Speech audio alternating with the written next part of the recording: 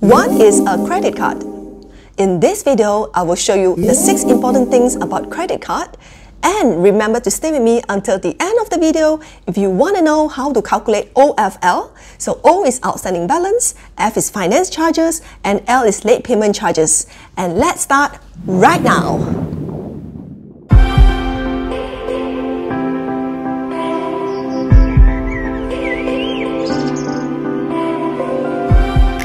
Hello everyone, my name is Shirley and welcome back to my channel.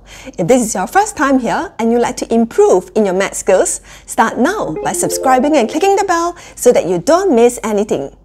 Let's take a look at the first important thing about credit card.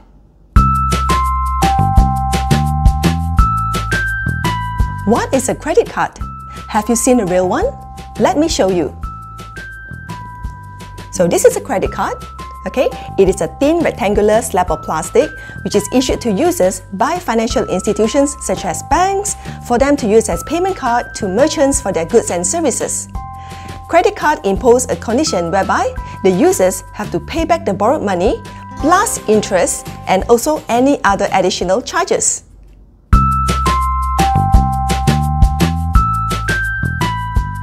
One of the advantages of using credit card is the immediate use of goods and services, which means that you can get your stuff now and you pay later. This is so convenient for high-valued items such as cars, houses, furniture, or even your monthly groceries. The second advantage is cashless payment. This is so convenient, especially when you go shopping or traveling. You don't have to bring so much cash with you. You can just bring along your credit card, and together with the goods, you can go to the cashier to make payment using your credit card. Isn't it so convenient? Advantage number 3 would be, you may use your credit card to make reservations and purchases by phone or internet. For example, you may book a movie ticket using the cinema app, or you may book a hotel room,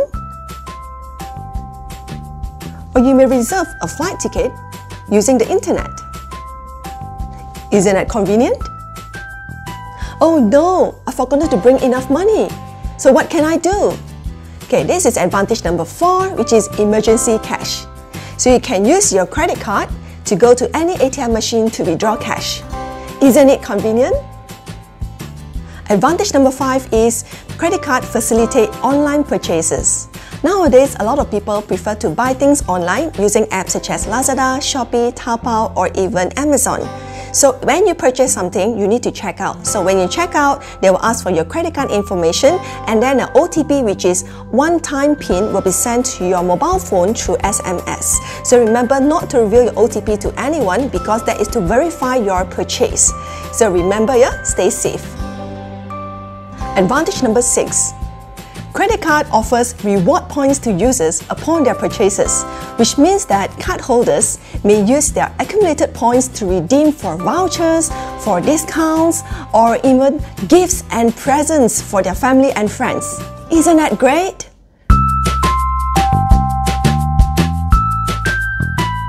Credit card brings disadvantages too. The first disadvantage is overspending. So there are some people who are unable to control their spending habit and tend to buy things which they can't really afford. Okay? So when they can't afford to pay back to the bank, then they'll be highly in debt because they have to pay for the interest and late payment charge. So there's a Chinese proverb which says that if you don't have a big head, wear a big hat, which means that you have to spend within your means. Advantage number 2 is consumers need more money. Why they need more money is because the customers or the consumers will intend to increase their credit limit from the bank, and then they will spend even more. So when they spend even more, and if they are unable to pay back to the bank, then they will be highly in debt. Disadvantage number 3 will be future earnings will be reduced, which means that if I use the credit card for more purchases now, then next month when I pay back to the bank, I will have less cash to spend. Then what's the point? Disadvantage number 4 would be incurred charges such as annual fees, finance charges, and late payment charges. So credit card users must expect to pay all this, if they are using credit card. If not, might as well just use cash. Disadvantage number 5 would be some stores do not accept credit card payment. Okay, not all stores use credit card payment. For example, like Pasar Malam stores or morning market, okay, they only accept cash. So remember, okay, the place that you go to, if they don't accept credit card payment, remember to bring your cash.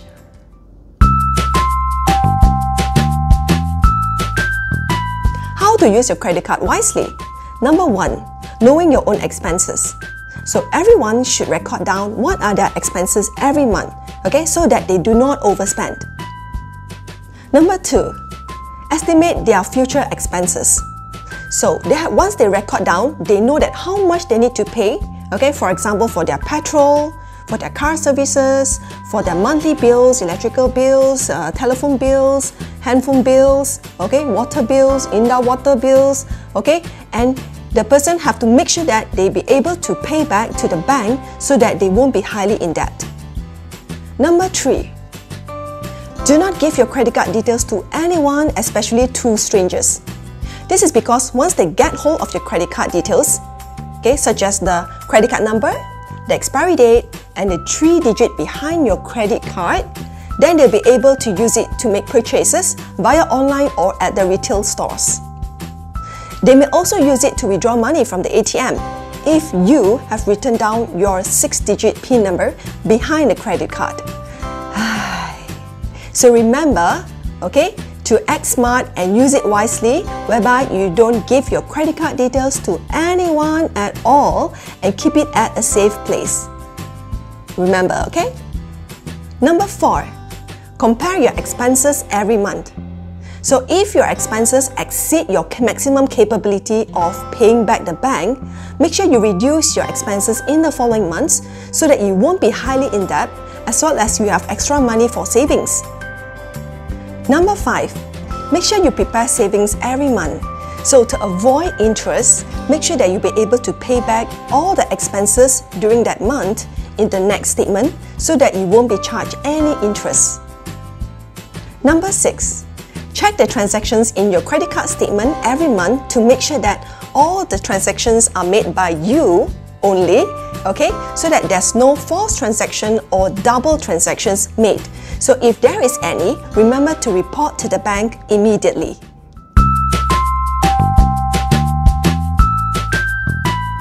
Are you eligible to apply for a credit card? If you want to apply, make sure that you fulfill these 3 requirements. First one is your minimum income must be at least 24,000 ringgit per year. Number 2 is the minimum age is 21 years old. Number 3 is you must be supported by a salary slip or any other supporting documents when you apply.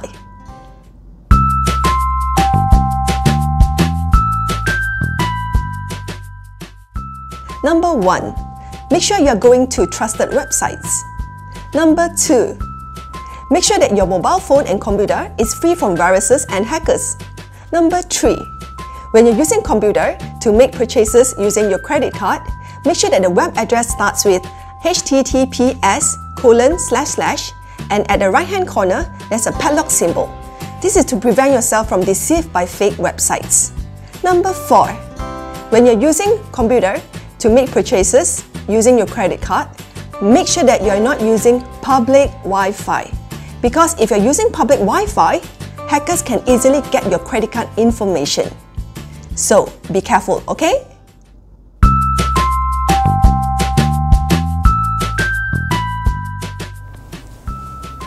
For question 1, Naomi received credit card statement for May from Bank A.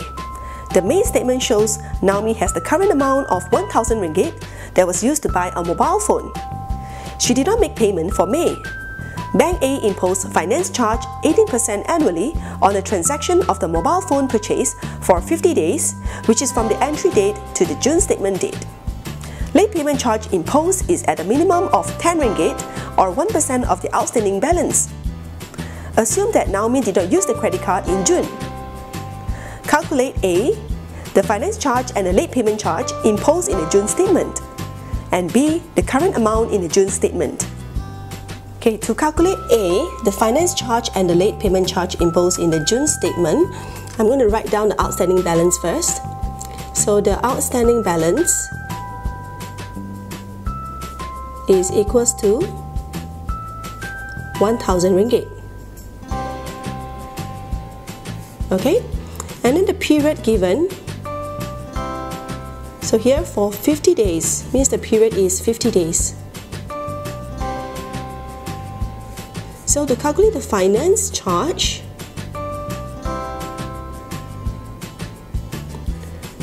so I'm going to use the outstanding balance, which is 1,000 ringgit, times with, so let's look here, so imposed finance charge 18% annually. So it'll be 18%, annually means per year, 365 days, times with the period 50 days. And the answer is 24 ringgit and 66 cents. So to calculate the late payment charge, so late payment charge,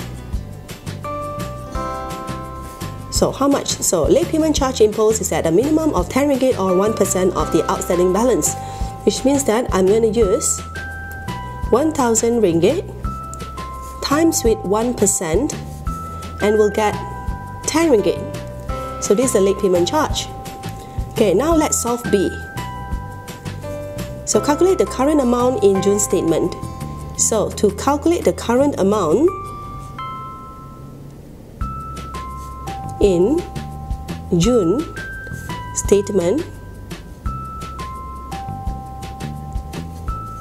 okay, I'm going to use the OFL, all add up together. So O stands for outstanding balance, so outstanding balance.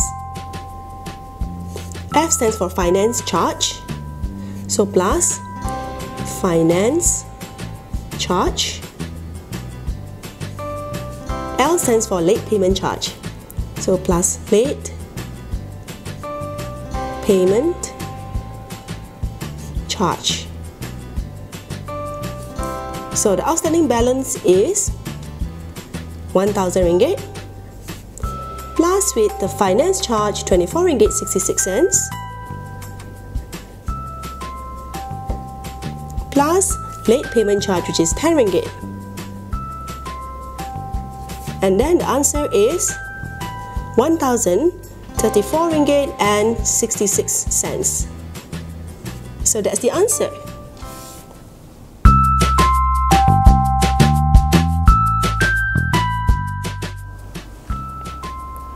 For question 2, Jaden received credit card statement for March from Bank B. March statement shows that Jaden only has one transaction of 2,500 ringgit, which is also the current amount. He only made a minimum payment of 125 ringgit in the interest-free period. Bank B imposed finance charge 1.5% per month on his transaction for 18 days and on the outstanding balance for 20 days. The late payment charge imposed is at a minimum of 10 ringgit or 1% of the outstanding balance. Assume Jaden did not use the credit card in April. Calculate the current amount, which is the outstanding balance in the April statement. To solve this, first of all, I'm going to calculate the outstanding balance. So the outstanding balance will be, so at first, the transaction is 2,500 ringgit and then he paid 125 ringgit during the interest-free period. So it will be 2,500 minus 125. So the balance is 2,375. So the period, which is subject to financial charges, so period subject to financial charges, okay, on the transaction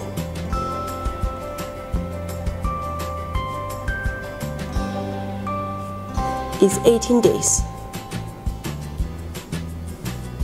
And then the period subject to financial charges on the outstanding balance. So on the outstanding balance is 20 days. Okay, so now we can calculate the finance charge. So to calculate the finance charge, I'm going to use 2,500 times with 1.5% because it's 1.5, finance charge is 1.5% per month. So 1.5% per month of 30 days times with 18 days. So 18 days plus with the outstanding balance, which is 2,375 times 1.5% per month, which is 30 days, times with 20 days. Okay, so 20 days here, and it's equals to 22 ringgit and 50 cents plus with 23 ringgit and 75 cents, and the total is 46 ringgit and 25 cents. So now we can calculate the current amount in the April statement. So current amount in April statement, okay, is equals to the outstanding balance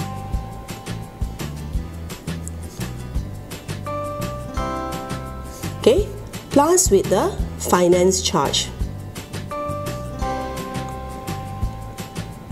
Okay, so in this case, there is no late payment charge because he made a payment which is 125 ringgit.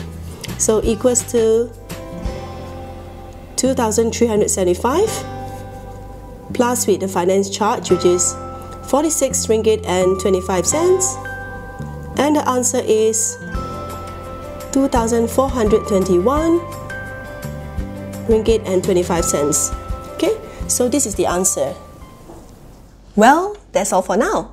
Are you a pro in credit card already? Let me know in the comments below.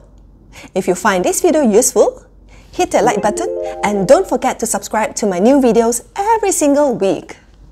Thanks so much for watching, and I hope you will keep on learning, keep on practicing, and keep on watching my videos. And as always, I hope to see you in my next video. Bye!